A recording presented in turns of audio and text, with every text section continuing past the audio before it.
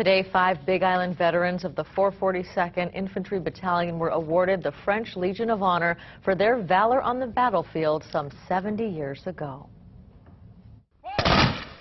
With a 21-gun salute,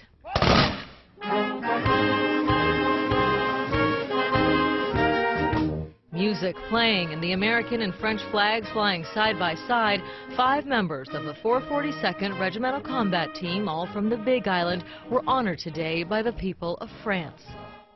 Today we are celebrating 5 heroes whose courage, faith and dedication contributed more than 70 years ago to defend and preserve the independence of France and to save our common values: freedom, tolerance, democracy.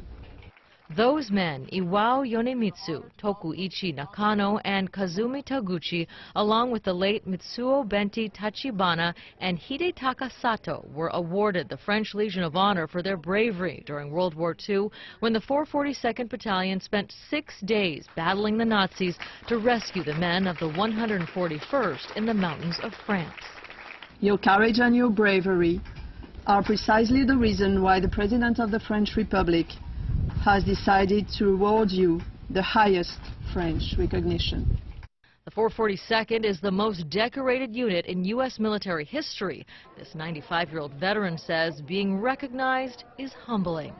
I feel great and happy, and after 72 years I was surprised to have this letter here that I'm going to receive the honor.